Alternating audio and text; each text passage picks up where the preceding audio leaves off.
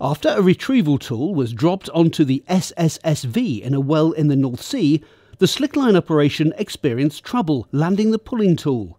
When back at surface, the dogs in the tool were found damaged. The operator cut to the chase and decided to call EV to run an Optis HD Slickline camera. The ability to record up to 5 hours of high-definition, full-colour video means that Optis HD Slickline cameras can be rapidly deployed and programmed to record up to 60 intervals in combination with other slickline operations if necessary. This results in improved operational efficiencies and ultimately significant cost savings.